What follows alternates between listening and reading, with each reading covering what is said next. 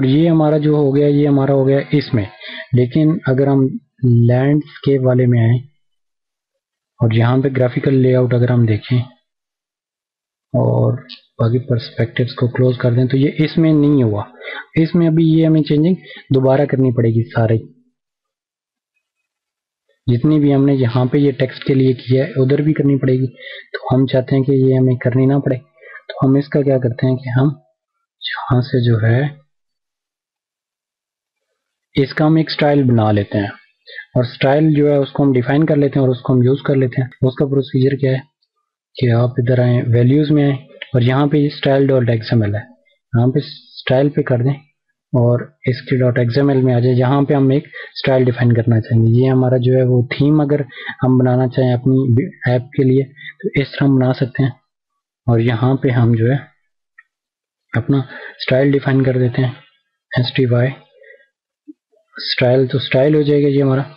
और उसके बाद यहाँ पे इधर हम इसका कोई भी डिफाइन कर देंगे। स्टाइल का हमने नेम देना है तो नेम हम इसका कंट्रोल स्पेस, तो ये हमारा आ जाएगा। इसका हम नेम कोई सा भी देना चाहेंगे, तो हम इसका क्या नेम देना चाहते हैं जो हमारे पास हो। ये जो है टेक्स्ट, अगर हम इसका आ जाए टेक्स्ट व्यू है और इसका हम फ्लैग डिस्क्रिप्शन अगर इसका हम टेक्स्ट अगर इसका हम नाम दे देते हैं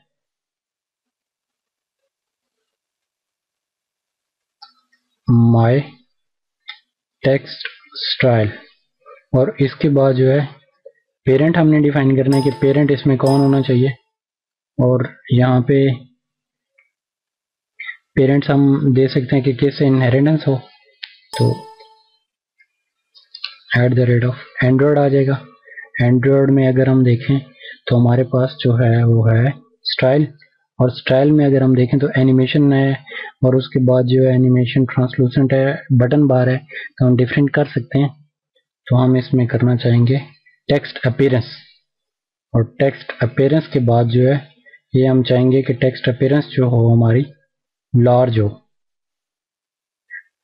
तो लार्ज डिस्प्ले करा देंगे। इसका हम सिंपल टेक्स्ट अपीयरेंस ही रखते हैं और इसको यहाँ पे सेव कर देते हैं। अब इसके बाद जो है हम चाहते हैं कि टेक्स्ट के कौन कौन से पैरामीटर्स हैं, टेक्स्ट साइज, टेक्स्ट कलर और टेक्स्ट स्टाइल। यहाँ पे हम दे देते हैं कि कौन सा होना चाहिए, Android text style,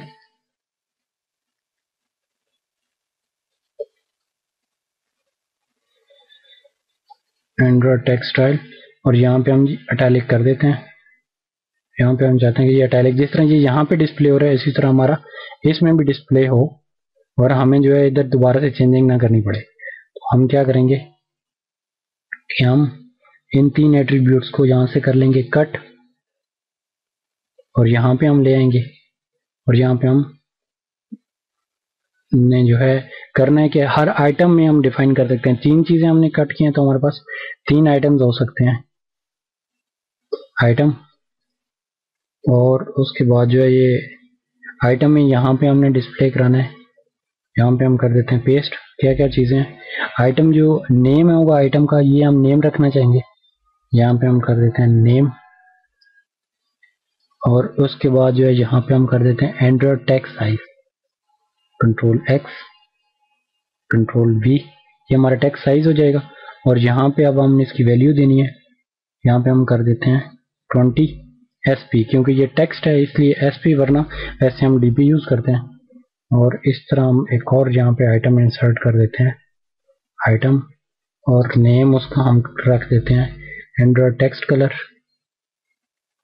control X और कंट्रोल V, टेक्स्ट कलर हो जाएगा।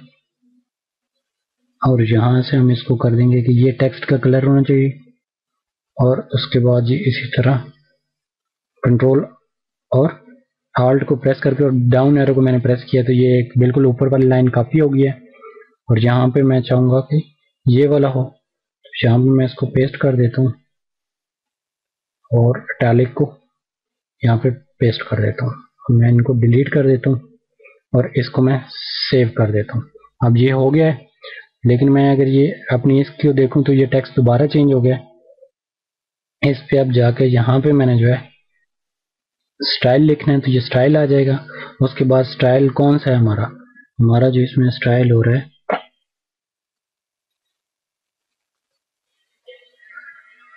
स्टाइल, और इसमें आगे कौन सा है माई टेक्सटाइल। माई टेक्सटाइल अप्लाई करना चाहूँगा और ये इस पे जो है ये इसको मैं सेव कर दूं, तो यहाँ पे ये italic attribute is not a valid value. इसको हम देखते हैं, ये हम इसको खत्म कर देते हैं और इसको अब हम सेव कर देते हैं। यहाँ पे अब हम आके देखते हैं तो ये अब इटैलिक भी हो गया है। अब यही जो इस टेक्स्ट का कलर है यही हम जो है इसमें अप्लाई करना चाहेंगे। तो यहाँ पे अब हमने इतना ज़्यादा दोबारा से कोडिंग नहीं करनी, यहाँ पे हमने स्टाइल डिफाइन कर दिया है अपनी इस स्टाइल में। यहाँ पे हमने इसको डिफाइन कर दिया है माई टेक्स्ट स्टाइल, तो इसको मैं सिंपल सा यहाँ पे अप्लाई कर दूंगा स्टाइल और उसके बाद माई टेक्स्ट स्टाइल, और इसके बाद अब मैं इसका देखूंगा तो ये यहाँ पे भी चेंज हो गया। अब मैं इसको करता हूँ सेव और इसकी मैं जो है ये ख़त्म कर देता हूँ एक दफ़ा। ये जो है इसमें हमने अप्लाई की थी कि लैंडस्केप ही में होना चाहिए, इसको हम ख़त्म कर देते हैं, इसको सेव कर देते हैं। तो इसमें अब ये हमारे पास जो है एरर आ गया। कहाँ पे एरर आ गया? स्टाइल में अगर हम देखें एंड्रॉयड टेक्स्ट साइज, ये टेक्स्ट साइज इसलिए नहीं कि यहाँ पे मैंने एक स्पेस दी हुई है। यहाँ से मैं इसको ख़त्म करके इसको सेव करता हूँ, तो अब ये हो गया है मेरे पास। और अब हम इसको एक दफ़ा फाइनल रन करते हैं अपने इधर डिस्प्ले के ऊपर, तो ये हमारा जो है चलेगा भी सही दोनों ओरिएंटेशंस में। और उसके बाद जो है ये टेक्स्ट वगैरह स्टाइल भी हमने इसमें डिफाइन वगैरह कर लिया।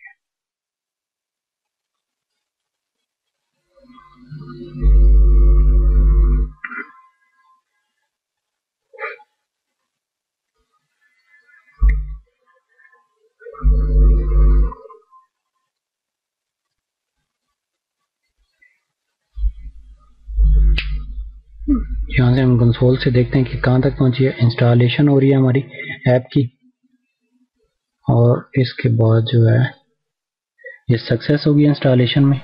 उसके बाद जो है ये हमारी रन हो गया है।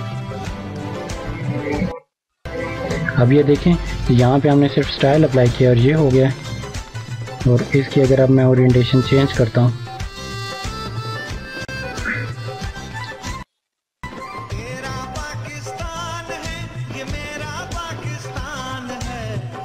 तो ये मेरी एक्टिविटी रीस्टार्ट नहीं हुई।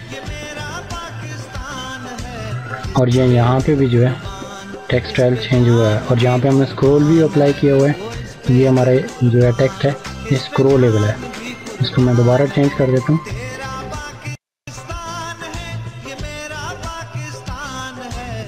तो ये हो गया। तो इस तरह जो है हम अपनी ऐप वगैरह बना के और उनको यूज़ कर सकते हैं, स्टाइल्स वगैरह को यूज़ कर सकते हैं। आपका बहुत शुक्रिया।